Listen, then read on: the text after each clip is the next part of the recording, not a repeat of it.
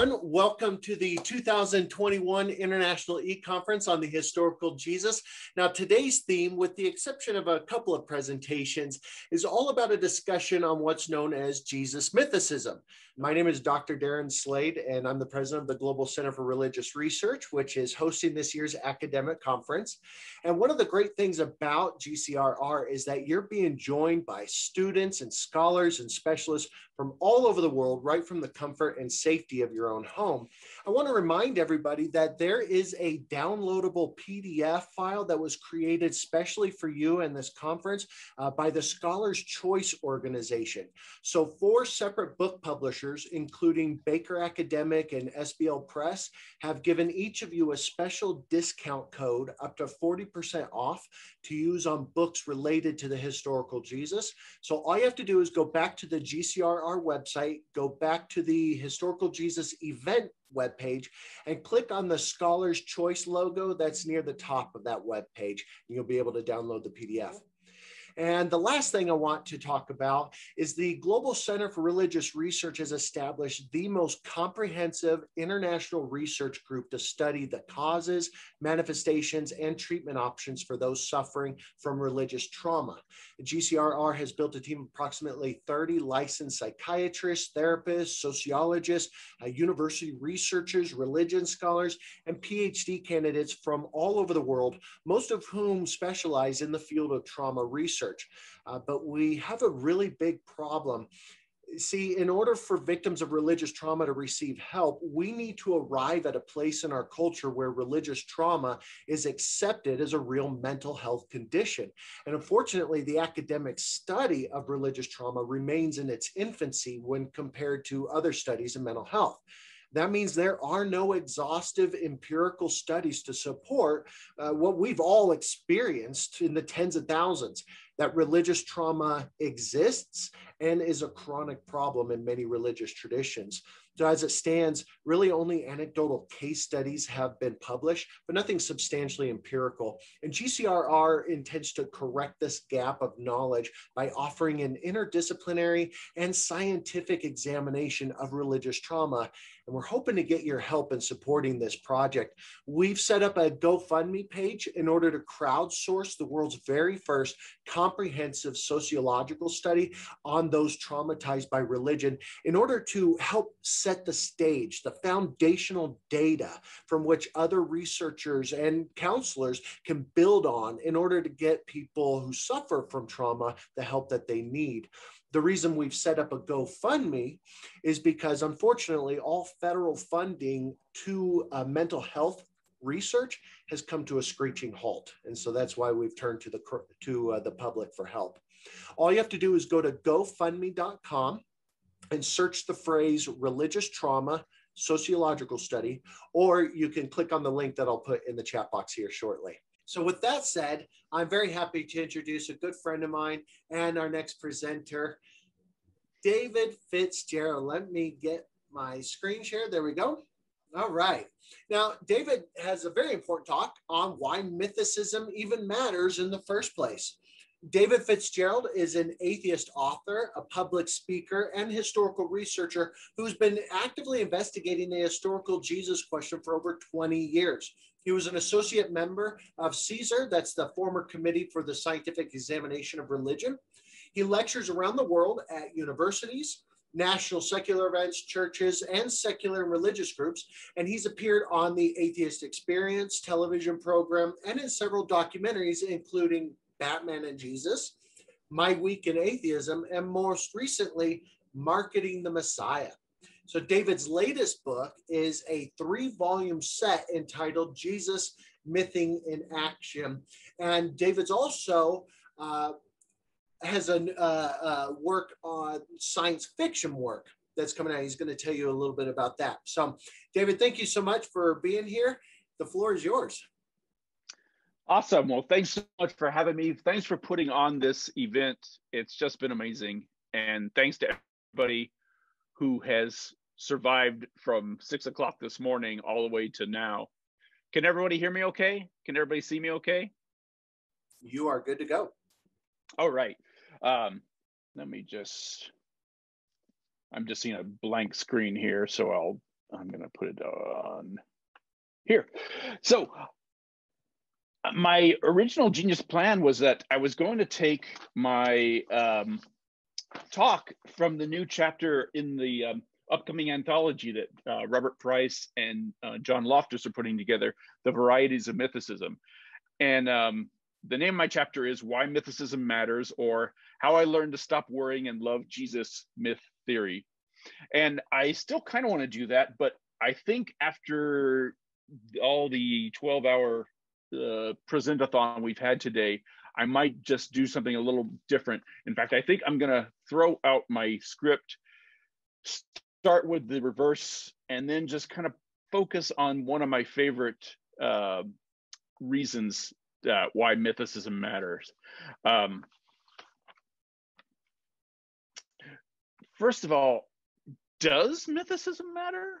It occurs to me that one of the charges we get constantly is that mythicists are so dogmatic and we're on this crusade to prove Jesus wrong.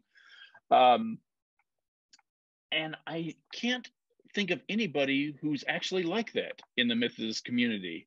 At best, we think it's an interesting intellectual pursuit. And if we have a dog in the hunt, it's not that we have to have Jesus has to be a myth, because it doesn't matter to atheists if Jesus is a myth. It's not like Christianity is going to start making sense if it turned out there really was a failed apocalyptic prophet named Jesus, or some other variation of all the historical Jesuses we've had given to us over the years.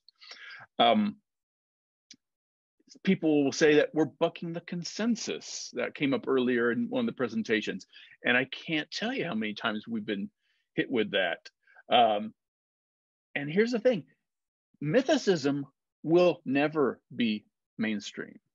Mythicism will always be on the fringe. It will always be bucking the consensus, because especially in Jesus studies, if you don't believe that Jesus is the Son of God and ascended to heaven on the third day and sits on the right hand of the throne of heaven, you're already bucking the consensus for Jesus historicists. And even if you include just the secular historicists, as was also brought up earlier today, there is no consensus on who that secular Jesus is. But as soon as you get biblical scholars into a room, it's instantly split down the middle between the Jesus of faith and the Jesus of history. That said, I do think it's important for us to explore mythicism. I don't think it's a useful strategy to tell your friends who are Christian to try to get them on our side. That's been mentioned today too. And yet, I still think it's worth the debate. It's not worth debating Christians about it, but it is worth debating atheists. And I'm just going to read a little bit from the chapter. Again, this is from the upcoming anthology, Varieties of Mythicism. Why mythicism matters, reason number 7, the best reason of all. Here's why you should love Jesus' myth theory too. Critics fail to appreciate the simple value that comes from the mythicist-historicist debate, regardless of which side prevails. For all the pious hysteria over evolutionary theory, Christians increasingly are finding they can wiggle and reinterpret their faith to accommodate Darwin's unavoidable truth of natural selection, the delightfully oxymoronic theistic evolution.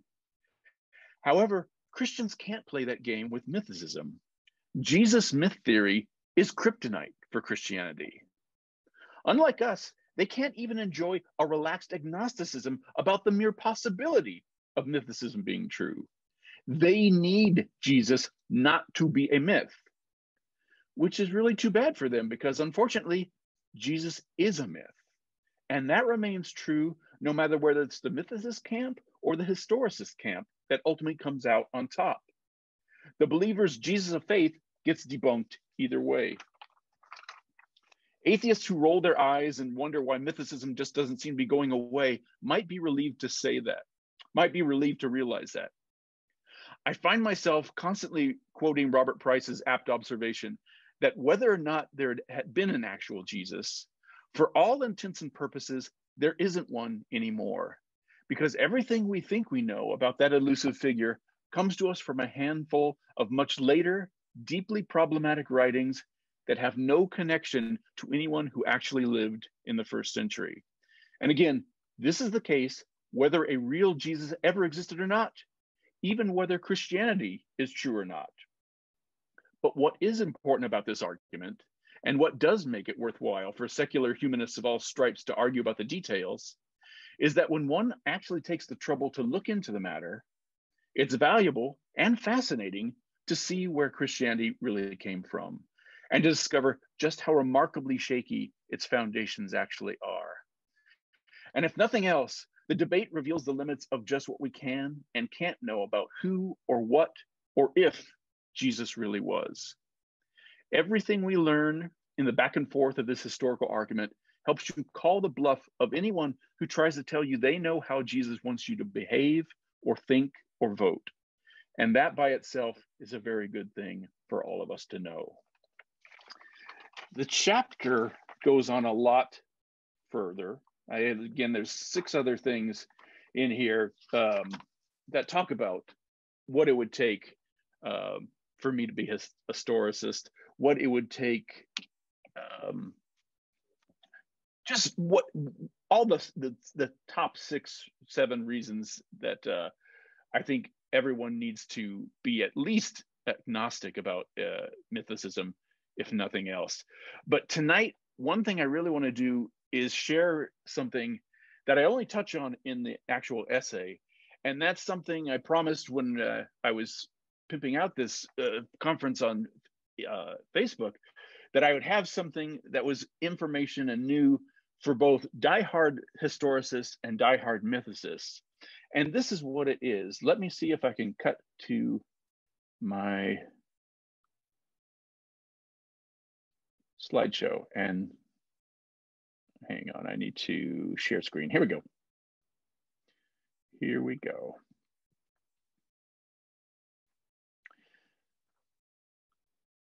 There's a dirty secret. Can everybody see the screen? You are good to go. Awesome. There's a dirty secret in mythicism. It seems like even atheists can't quite wrap their heads around the thought that Christianity started out of nothing with a mythical founder. And one of the things that surprised me the most when I wrote Nailed in 2010 was not the reaction we got from the Christians. Of course they hated it, but it was from the atheists who tried to say that, oh, no, that's like Holocaust denial. That's like moon landing denial, flat eartherism. It set off all the red flags for their pseudoscience, pseudo-history. And I still get hit with that fairly regularly. But I won't go into all the reasons tonight about why I don't think that's the case, but I will go deeper into this one. And that's the fact that Jesus isn't the only one who has this same problem. Christianity is not the only religion that has this problem. One of the biggest surprises I got from writing the book Nailed was to have ex-Muslims and Buddhists come up to me and tell me, yeah, we're having the same debates in our circles. And that kind of blew my mind, because it's like, sure, Buddha, but Muhammad? And then they start explaining why. And I want to share some of those reasons. If I can get my screen share to screen. Here we go. Well, let's start with Christianity. One of the main points here is that we've got the death of Jesus, supposedly in the year 3033. We can't really pin down any single incident in Jesus' life with any kind of certainty. 20 earliest writings, assuming that's when they were written and assuming they were genuinely written by Paul. In the 70s, we get our first gospel, Mark, written. So we're already a couple generations from the event, the alleged event. And it gets even worse when you get into the 2nd century and in the 3rd century. In the mid to late 2nd century, we still have only tiny fragments of New Testament texts.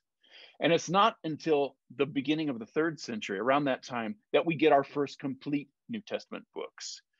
And in the 4th century, when we get our first complete New Testament collections, Vaticanus and Sinaiticus. And the only problem with that is Vaticanus and Sinaiticus don't have the same books. Vaticanus and Sinaiticus don't have the same books we have in our Bibles. We have books they don't have. They have books we don't have. And there's a bigger problem even than that. It's the blackout period.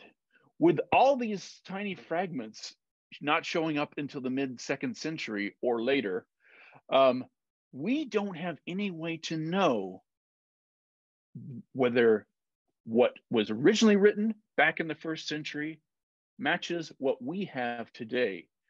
We only have, as Bart Ehrman says, copies of copies of copies. And you might even say we have fragments of fragments of fragments.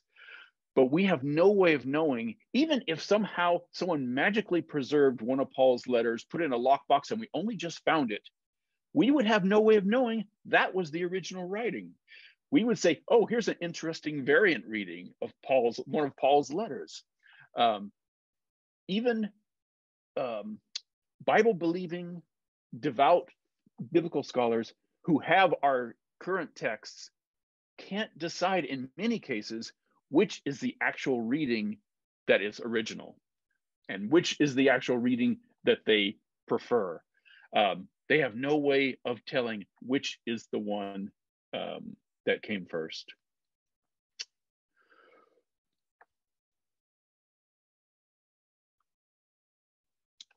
I want to back up just a little bit if I can before we go into Islam. I was talking about how mythicism will never be mainstream. And one thing that constantly gets thrown in our face is, well, secular scholars like Bart Ehrman, they don't agree with anything we say. I get that thrown all the time at me. But in fact, mythicists and historicists, for the most part, agree on everything. We agree on the synoptic problem. We agree on interpolations. We agree on mark and priority. We agree on the degree of forgery in the New Testament. Recently, I was asked to review a book of Bart Ehrman's debate with Craig Evans, which was moderated by Robert B. Stewart. And in this tiny book of this debate, a third of it is Robert Stewart setting up the stage for us. Then Bart Ehrman talks, then Craig Evans talks, and the debate continues from there. When I read this book and reviewed it, it sounded like I was debating Craig Evans, because on the subject of can we trust the Bible on the historical Jesus, Bart Ehrman and I are lockstep on the same page. And I suspect he's the same with all of you as well. He argued very convincingly that we cannot trust the book, trust the New Testament as historically reliable. Whether Christianity is true or not, whether there is a Jesus or not, those stories, those myths are not going to tell us anything true about it. All right, let us go back to Islam. To have an ex-Muslim tell me he didn't think Muhammad exists blew my mind. And then he started explaining why.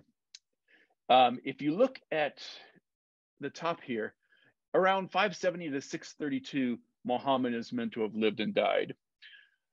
Right after that, the caliphate was established in Mecca and Medina. The Arab conquest began. And for the next 20 years, there's just on a complete Islamic jihad, if you will, spreading conquests throughout the Middle Ages. And according to the traditional view, in around the 650s, the Quran was finally finished and distributed. Again, about 20 years after Muhammad's death. Fair enough. Now, oddly enough, the early 8th century is the first mention of the Quran. And the mid-8th century is the first complete biography of Muhammad, 125 years after his death. And that's not even the weirdest thing. What's really weird is what happened 60 years or so after the death of Muhammad, during the reign of Caliph Abdul al-Malik. During his reign, we first start hearing about Muhammad, the prophet of Islam, and in fact, the religion of Islam. In 696, Islamic beliefs first start appearing on coins and inscriptions. But before this, we have at least 3 different coins that show crosses in Islamic coinage. Around this time, Arabic became the primary written language of the Arabian Empire, beating Syriac and Greek. And common Muslim practices like reciting from the Quran during mosque prayers begin, again, 60 years after the death of Muhammad. Abd al-Malik also claims in passing to have collected the Quran together, something that the Caliph Uthman was supposed to have done 40 years before. And multiple hadiths report that his governor of Iraq, Hajjaj ibn Yusuf, edited and distributed the Quran, again, what was supposed to have already happened 40 years prior.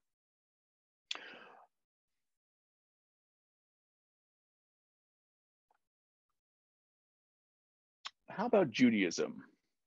Now, if you go into the traditional table of contents for Judaism, your Old Testament, you start with the creation. You start with the Garden of Eden, the flood, the Tower of Babel. Goes into Abraham and the patriarchs, and then Moses and Joshua and the Exodus and the conquest of Canaan, and then on into the monarchy of Saul, David, Solomon. All these things down the line. Then there's some boring figures that we don't really always pay attention to. The Amrides dynasty, Ahab and Jezebel are probably the most famous of those two. And there's the prophets like Amos and Hosea, King Hezekiah, King Josiah. And then there's the Babylonian conquest and the post-exilic period.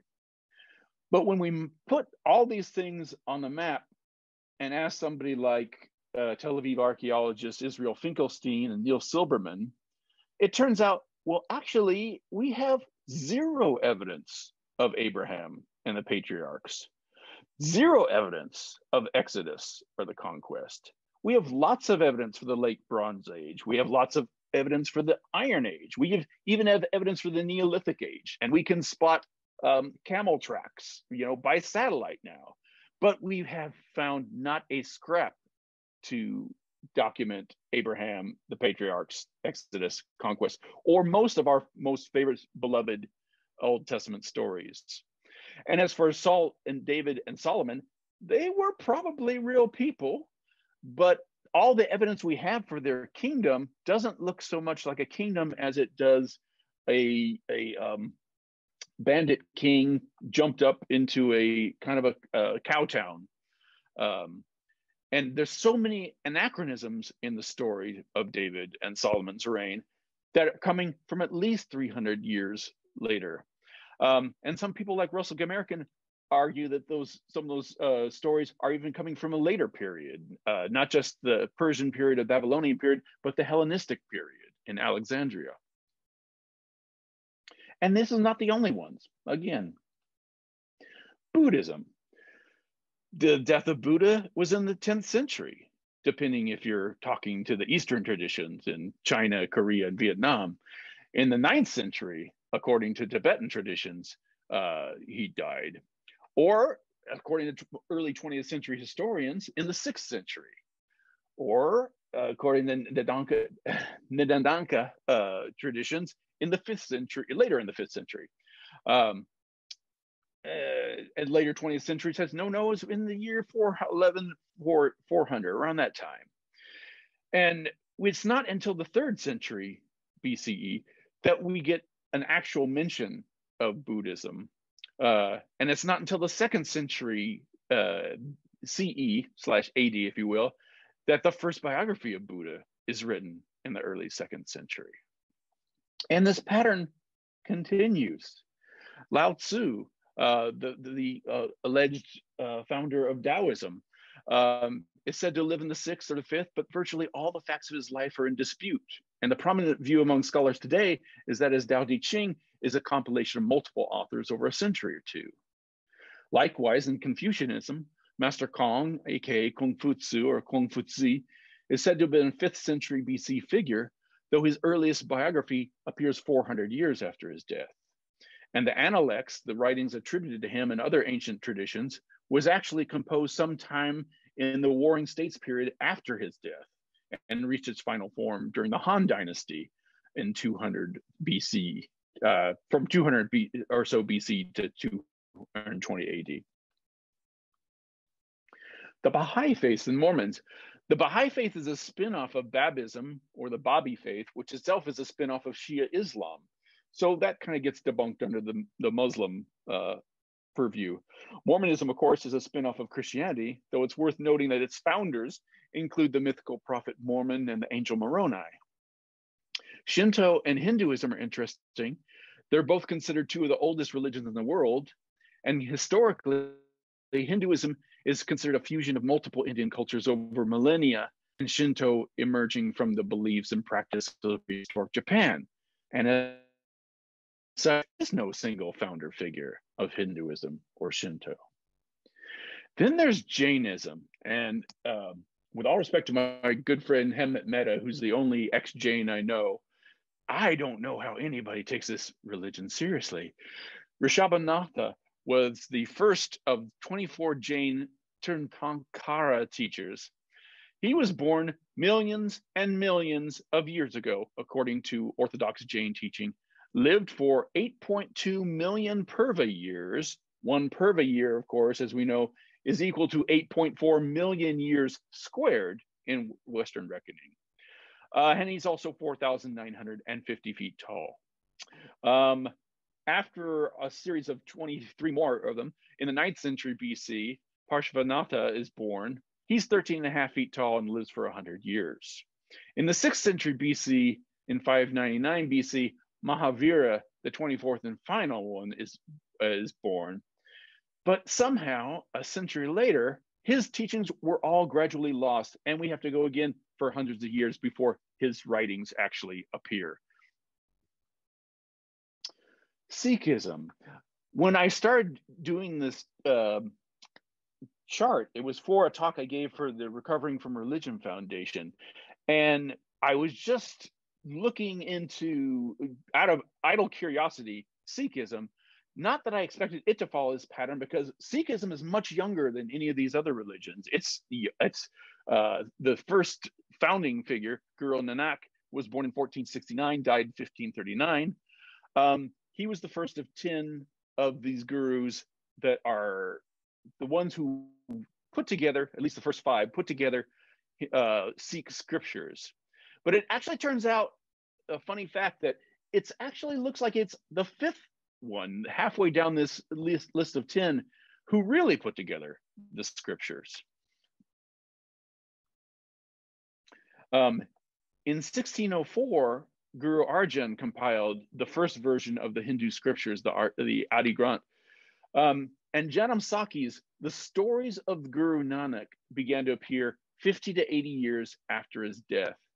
And then many more come in the 17th century, in the 18th century, and even in the early 19th century. And then at the beginning of the 18th century, in 1704, the final edition of Sikh scriptures came together, the Guru Granth Sahib. And there are 5 different competing historical theories on how this was put together. Of the secular ones, the 3 of them blend together and basically are just enhancements of each other, saying that the scriptures were put together by Guru Arjan and a couple of others, his contemporaries, and some people who came after him. And there are other questionable figures in history that have nothing to do with religion. Well, Homer, of course, is a prophet of the Old Testament. Isaiah is a prophet of the Old Testament. But like Homer, Aesop, Pythagoras, Lycurgus of Sparta, he seems to be a multiple author. And some of these guys, like also Solomon could be lumped into this, seem to be clearinghouses, repertoires.